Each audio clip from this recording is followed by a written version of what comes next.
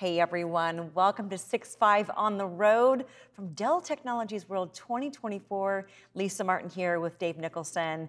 We've had some great conversations over the last couple of days. Michael Dell walked on stage yesterday to literally thunderous applause from tens of thousands of people.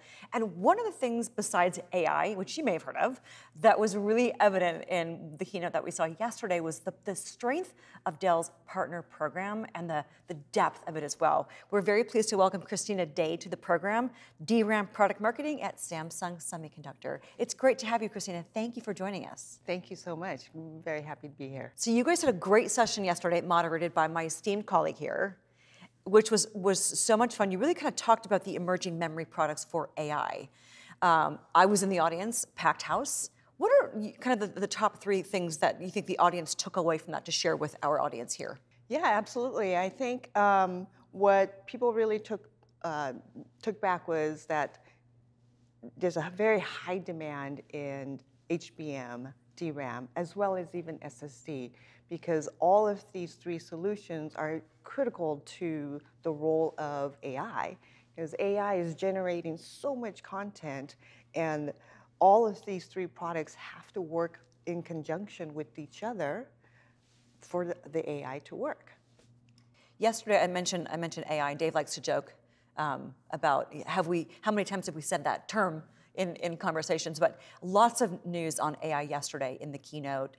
Talk a little bit about the partnership, the long-standing partnership that Samsung Semiconductor has had with Dell and the symbiosis that you have in helping it to really fulfill and manifest its AI ambitions. Sure, absolutely. As you heard yesterday in the keynote, Dell is an end-to-end solutions for their customers. And Samsung is here. We collaborate and partner together. We have to understand their challenges and their workloads, their data-intensive requirements. So all of our solutions, we partner together and understand those challenges and help solve them, for the data access capability, for the storage capability. So Samsung's leading memory technology and innovation really helps out. Okay, let's get down to it. I want to hear some. I want to hear some cool numbers. What's the state of the art now in terms of what you're delivering today and what's coming down the line that you can share, specifically in the DRAM and DDR space? Yes. Where are we now? I mean, are we 4K of RAM on a motherboard? Is that about right? No, we're No, talking not 4K? about How much? in general purpose servers from average of 400 gigabytes of DRAM space for general purpose servers. Okay. Now we're talking about generative AI servers. We're talking about terabytes of DRAM. And how big are those individual modules that you're shipping now? So now we can ship 256 gigabytes of a memory module. Okay, so that would be so a DIMM, dual inline memory module, meaning there's two of them. There's a pair of them together always, or no? No, not always. Okay. But the single unit is 256 at this point.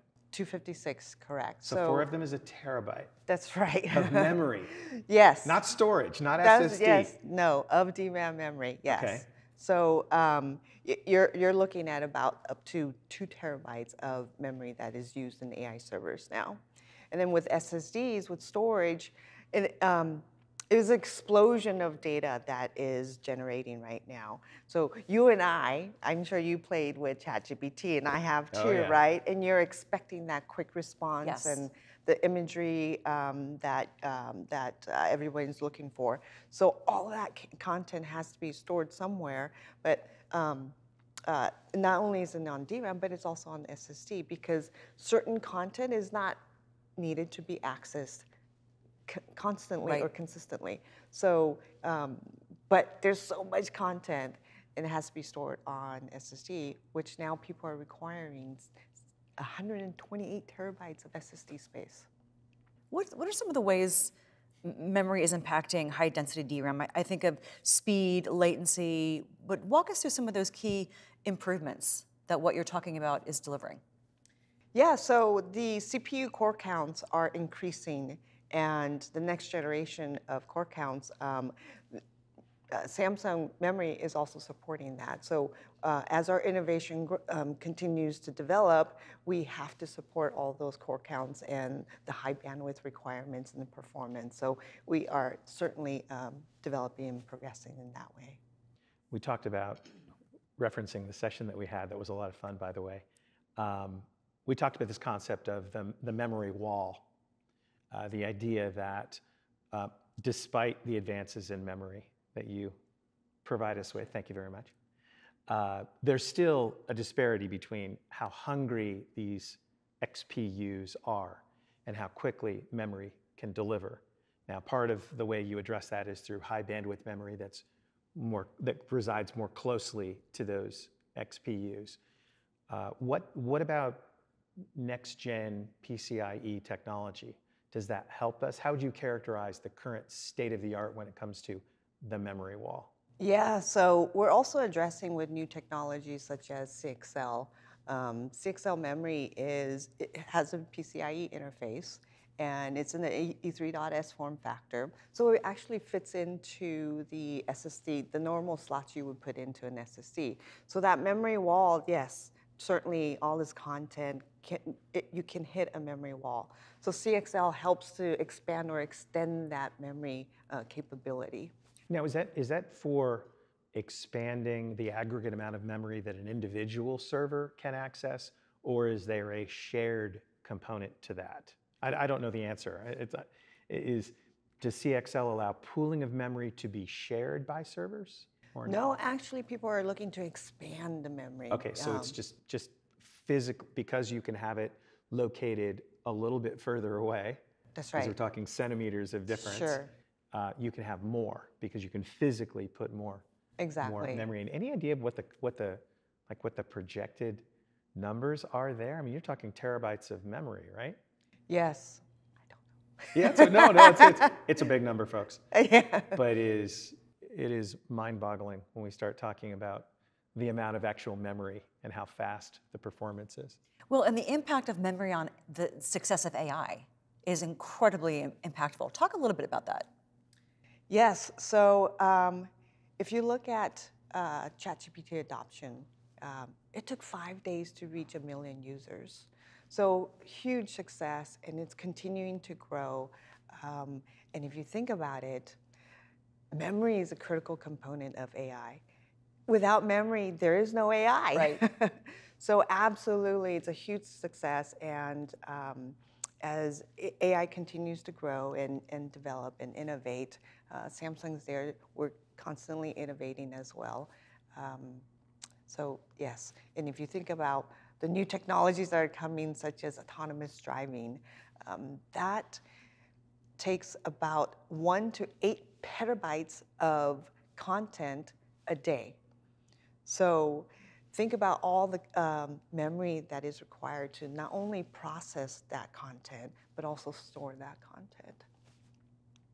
When you guys showed that slide yesterday, you were just referenced this in terms of ChatGPT reaching, what, 1 million users? 1 million users in 5 days versus Netflix, which was, what, 1,700 days? 1,700 days. So the speed, and it's just been only about 18 months since ChatGPT was launched, and it's been revolutionizing everything there. But you also talked about the speed. We have this expectation in our personal lives, in our business lives, that we can access anything. We can transact. It's going to be right there when I want it, when I need it, and it's going to be relevant to me. I think that expectation isn't going away. I think it's only going to get worse, not worse, but good. The demand will increase for being able to deliver information, content, relevant content like that. Absolutely. Or faster. Yes, yes. I mean, and I'll go back to the example of autonomous driving. It's instantaneous, right?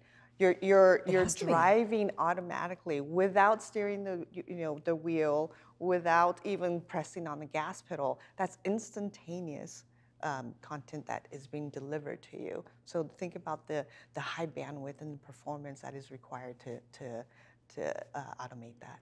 Well, in talking about autonomous driving kind of makes me think of the criticality of that speed. It could be life and death situations. Same thing with impacts to other organizations like healthcare, life sciences, for example, that are where information is needed to be relevant, accurate in sub-seconds. Yes, yeah, it could be a life or death situation. So absolutely, yes. So does the DRAM that you work with, does it generate power or does it consume power? So it consumes It power. consumes power. Yes. Is that a problem, Christina? That is power going to be a constraint moving forward? A lot of people are telling us that. What are you doing at Samsung to address this? So this yes, power is certainly a humongous challenge, and we had a cloud service provider tell us that in 20 years it took them to reach about 500 megawatts of power. But in 2.5 years, they're going to reach 2 gigawatts of power. So absolutely, power is a huge constraint and a huge concern. And what we're doing with Samsung is we're constantly innovating. So an example is the DRAM. We introduced the 32 gigabit DDR5. It's a mono die. So you don't have to stack the memory to reach higher capacity. That saves up to 40% of power. Oh, wow. That's significant. Which translates into less latent heat also, yes. right? Less power consumption, more efficiency, better bandwidth.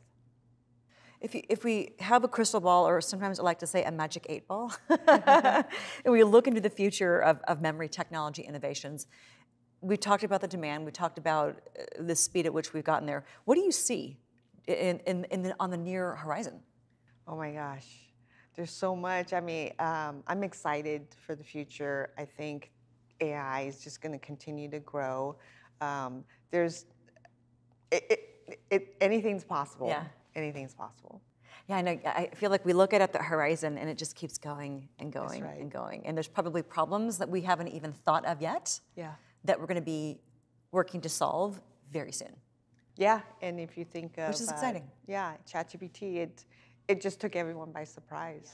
Right? And in the future, I think there's going to be something else that's going to take everybody by surprise. It is. What are some of the, speaking of horizon, some of the next things for the Samsung Semi-Dell relationship? Yeah, so we're continuing to innovate and grow and develop together.